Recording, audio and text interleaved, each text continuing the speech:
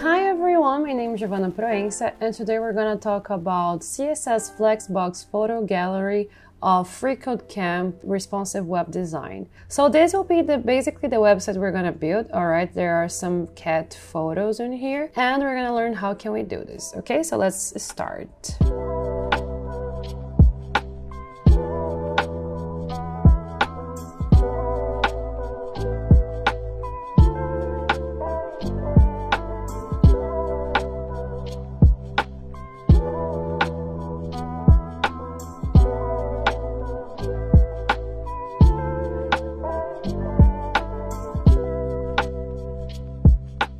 So basically in this project we're gonna build that cat photo app, all right, with some images of these cats. And one thing that is important is that we really recommend that you watch this video after you watch the other projects or after you did the other projects. Otherwise you might get confused with some concepts, okay? So let's start. Like we always see, when we're starting an HTML file, we need to say what is the type of the file. So basically we're gonna tell the browser what is the file we're gonna build our website. So what is the browser? Is your Google Chrome, your Microsoft Edge, whatever you use to navigate over the internet. So here doc type HTML.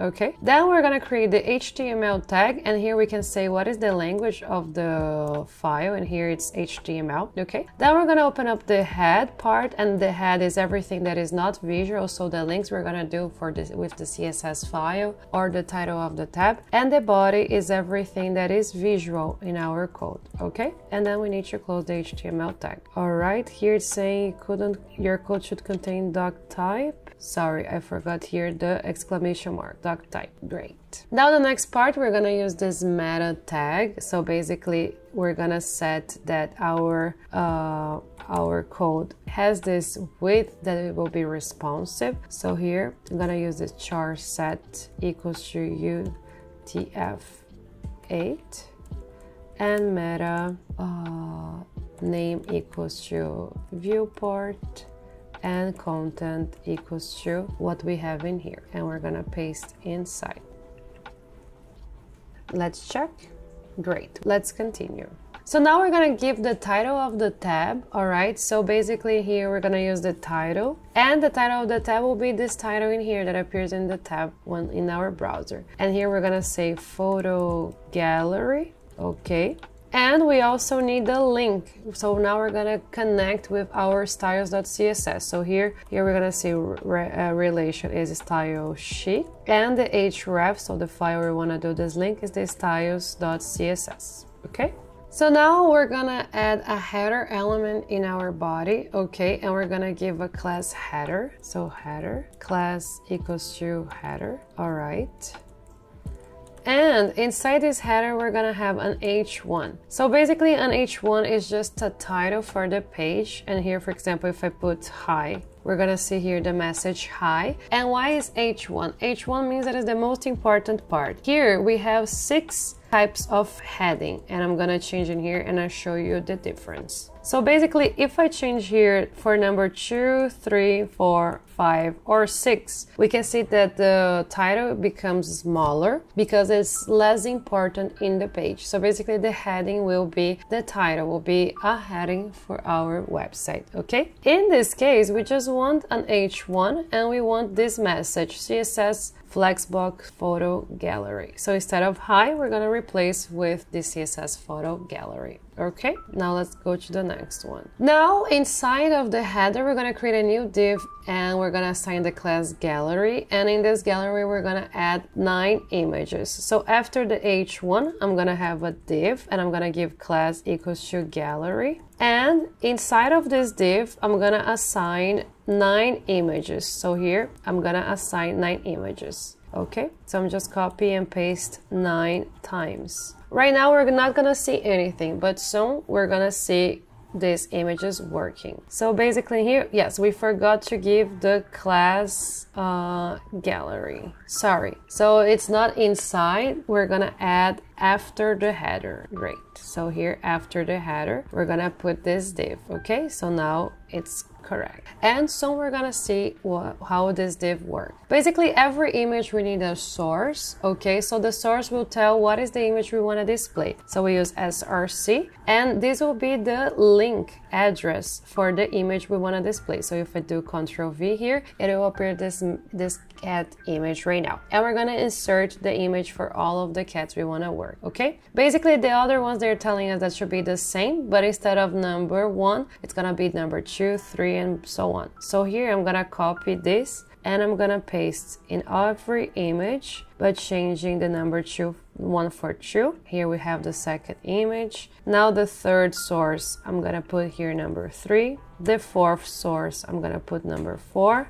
The fifth source, I'm gonna put number 5. Then so on. And we will see in a bit. So now let's take a look. Basically, we added 9 pictures and we're gonna see here 9 pictures of cats, okay? So far, they are not the way that we want. They are not displayed in the way that we want, but we can see the images. Okay, let's go to the next step. Now we're gonna create a box model using the star. So basically the star will get all the page, okay? It will set the kind of the main property. So basically we're gonna say star, and we're gonna create a box sizing. We're gonna use the box sizing property, and we're gonna give the value border box. And let's see what happens here. If we do this, now we can see that we have now this kind of a margin in here, right? Before we didn't have, let me remove. Before we didn't have this margin, but now if we add, we can see this margin here. Actually, we can barely see the difference, but we're gonna see in a bit when we're changing some things. Now we're gonna work with the image. So basically we want to set the width of 100%, but we want to give a max width. So for example, in this case, we want to select 350 pixels, okay? So it will be not too big. So basically we're going to use the dot gallery. So we mean that we want to change the size of all the images inside the gallery div. So basically we're going to change the size of the image of all these images we have in here, okay? And in this gallery image, we want to set width of 100%, okay? Max width, so 100% now we can kind of resize to cover all the width we have here available. The max width here, we're gonna set 350 pixels. And now it shrink a little bit, okay? It will be 100% if we shrink the page, but if we expand, it will set to 350 pixels. And also we want to set the height. So here the height will be 300 pixels. Okay, so now the height of all of them are the same, but some of them are not the way that we want, right? They are kind of weird, but we're gonna change. Then the body, we want to change the font family. We want to change the font family of this, and we want to change the background color. So we're gonna use body here, and now we're gonna say font family to sans serif, and now we can see here changing the font family, and we want to change the background color to this color that it's using hexadecimal values. If you don't remember the different types of color you can use, these different systems of colors you can use, check our video about CSS color markers, all right, because we kind of explain all the different systems we have. And now we have this kind of gray, this gray background in our image. Here it's saying, oh, we also need to set the margin to 0. So here margin, we're gonna set to 0. Okay, so we don't have margin anymore. So now we're gonna change here this to all uppercase, and we're gonna give some padding, some background, and some color, all right? And also we're gonna change everything to uppercase using this text transform. So we're gonna use the dot header because this is the div where we contain the header, okay? And if we do here text transform, and then we do uppercase, we're gonna see here now that everything is uppercase, all right? And we can do lowercase as well, and it will change everything to lowercase, okay? Then we want to give a padding. So here we're gonna say padding 32 pixels. Now we have this padding in here. Like you can see, we have a space around. Then we want to set the background color to this #0 A0823. Great, it's black. And we want to change the color of the text, so we just use color #FFF and it will be white. All right, to finish, we're gonna add this border bottom. So we're gonna have one border only in the bottom that will be 4 pixels solid, and this color that we're seeing